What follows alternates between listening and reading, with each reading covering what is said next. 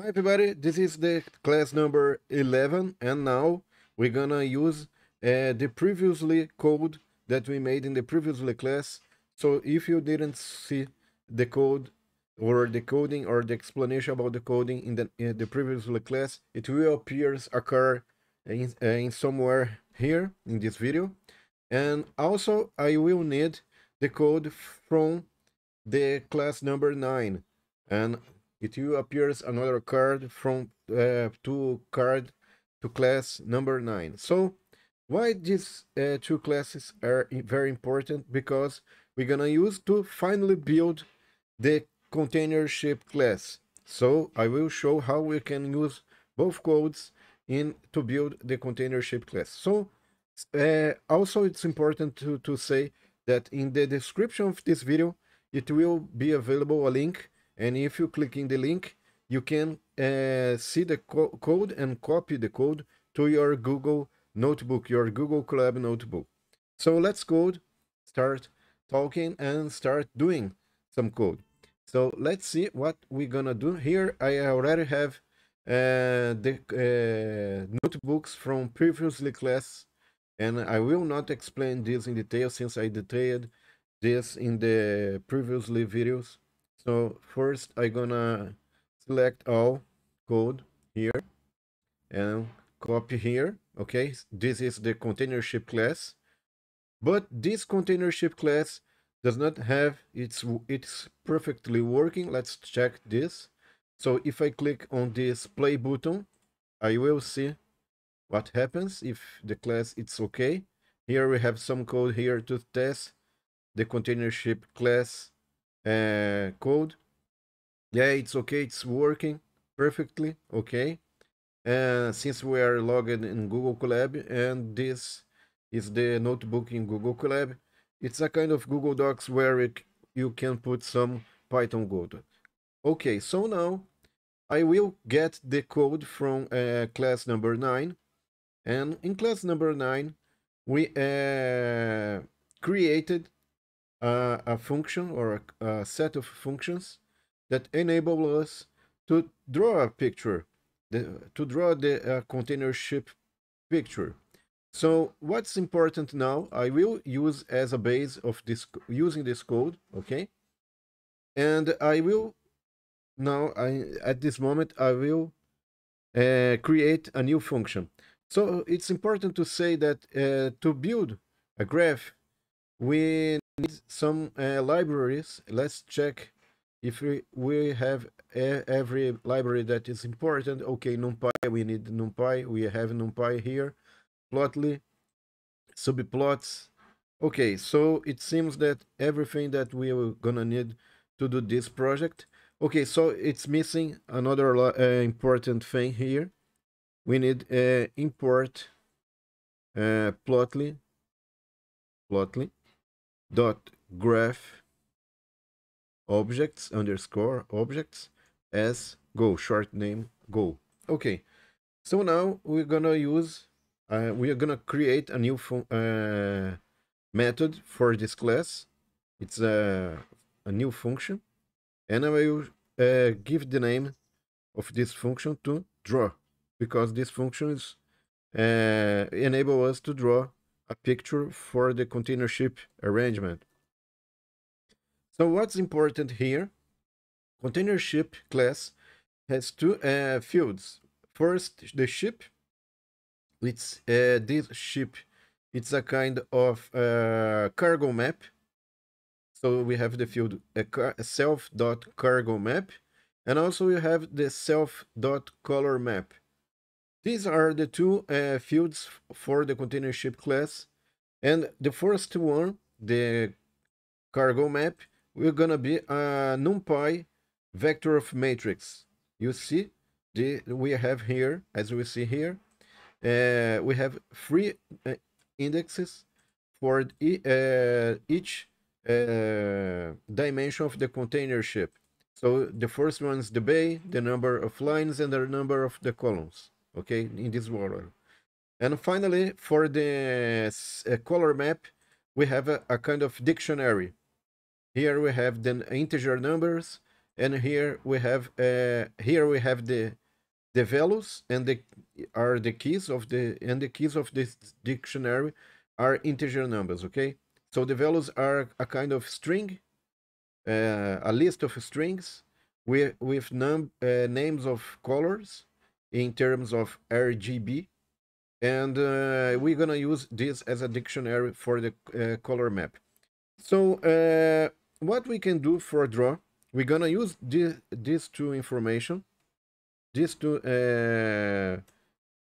fields, and for but after we're gonna use this, we're gonna need a kind of variable that is important to draw the scales. Okay, so we're gonna need do these two variables, and also we're gonna need a kind of for a loop, but we will repeat this loop for each container ship dimension. So I have the dimension of number of bays, so this is the first loop, because we're gonna see the cargo in each bay and plot the cargo in each bay.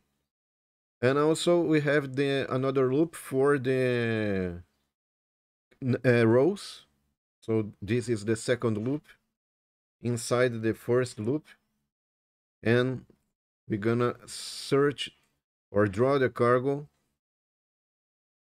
Remember that each cargo or each cell of the container ship is represented by a rectangle, so we need to draw this rectangle, and that's why we should pass to each cell, to each grid of to each cell of the grid for the container ship.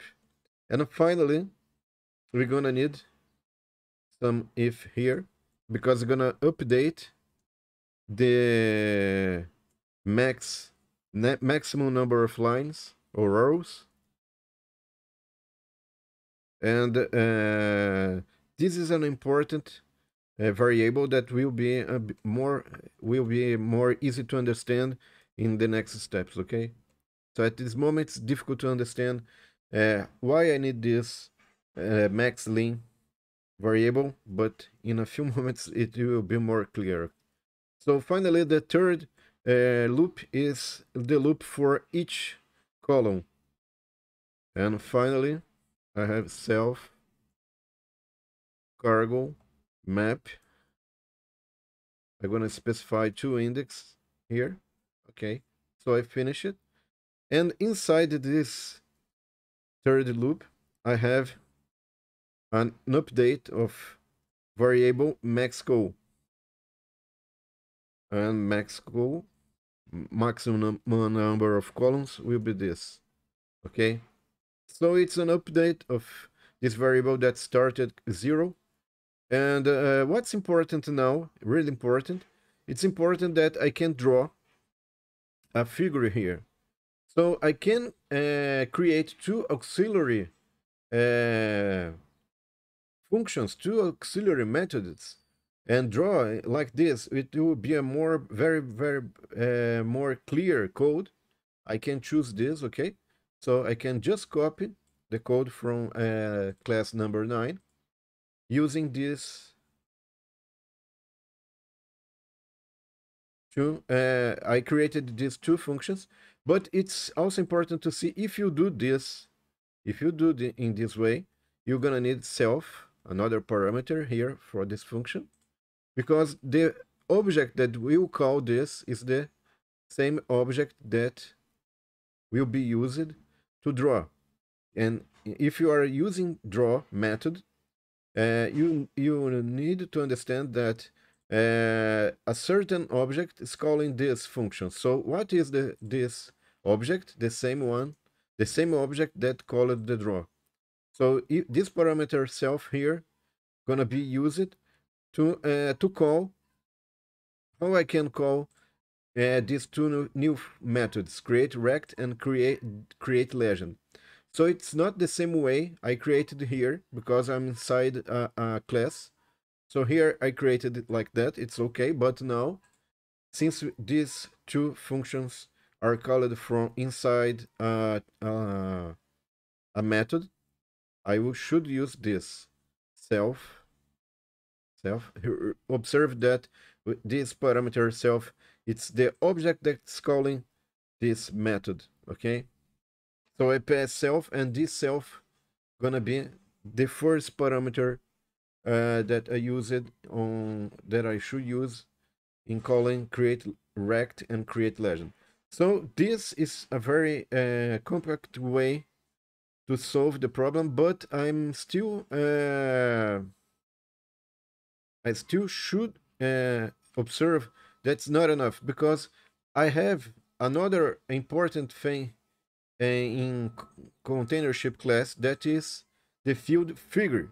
Why I need this? Because you for each container ship, I should have one figure that where the draw the image of a container ship will be stored. Okay, so I need this field. So we have three fields. We have the cargo map field, we have the color map field, and we have the fig field. So this result should be stored in self.fig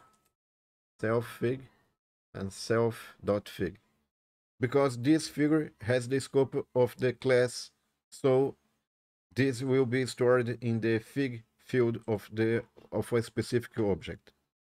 Finally, I should set the axis. So when I finish it to plot or to add figures to my container ship, I should create some axis, appropriately axis, okay? So let's see if there is something wrong here. Okay, so here it's important to say that we have to add this figure. So let's observe the return here. Okay, we have figure.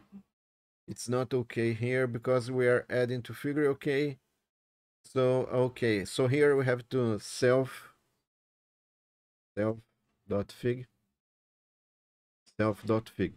Now it's okay with the code, because we are sending the self.fig to add self.fig. Okay, so now it's okay because we are sending figure this reference, and this will be added to the field correctly here. Okay, so finally I should update the axis to correctly show the new figure with all rectangles draw. So I will do this axis range. Okay, so the range will be a parameter, and I should specify the minimum and the maximum. So here I'm using this mysterious variable maxlim and maxgo, okay, to set the axis correctly. And also I will need a show grid. So if I'm trying to use a show grid, I should use this parameter with the value true. Show grid equal to true. And finally, I also should set the another axis here using a range, but now the range will be maxgo value plus 2. Let's check if I'm missing something. No, okay. And finally, I should update self.fig dot update shapes dictionary. And I don't know if I really need this. Okay. Okay, let's try it. Let's try. Okay, and finally I have.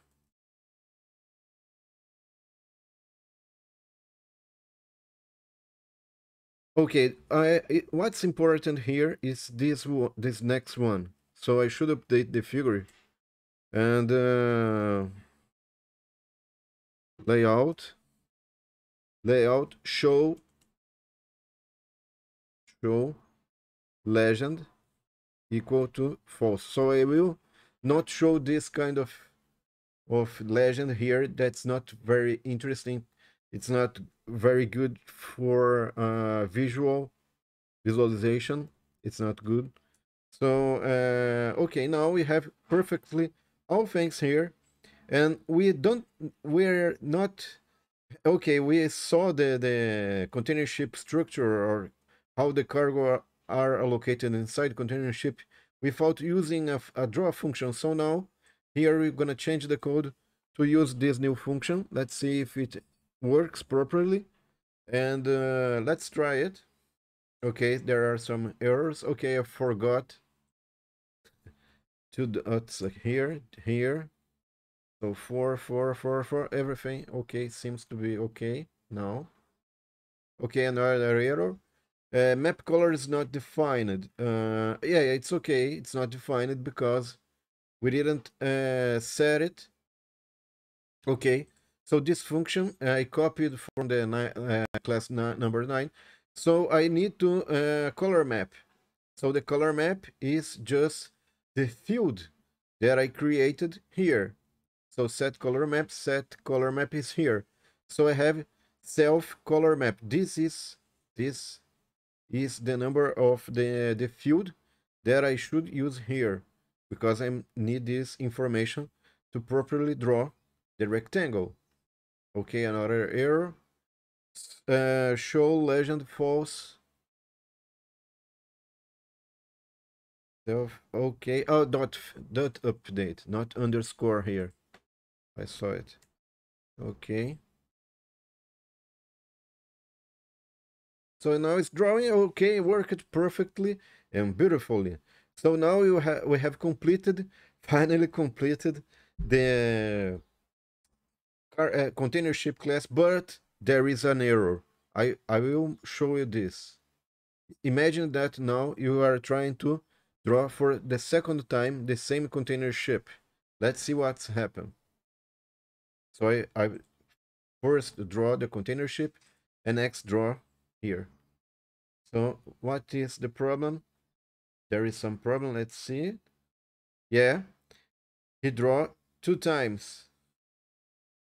So it's not a very good behavior. How I can avoid this kind of behavior? Because I draw for the first time, he made the image perfectly, and when I call it again the draw, he draw again in the same space. So I need to a kind of let's try to empty the space, the figure space. So to do this, I need to do the following. Self dot, remember that in the description of this video will be this code, okay, available.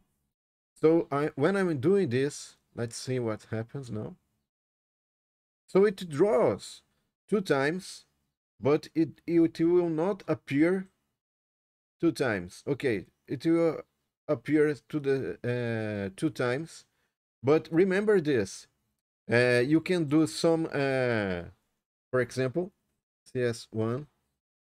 You can do some code here. Let's print this cargo map print. So let's see if it appears a text separating these two figures. That's important. Okay, so what's happened here? It's the so there is something separating, and more important, we are not drawing the same data two times.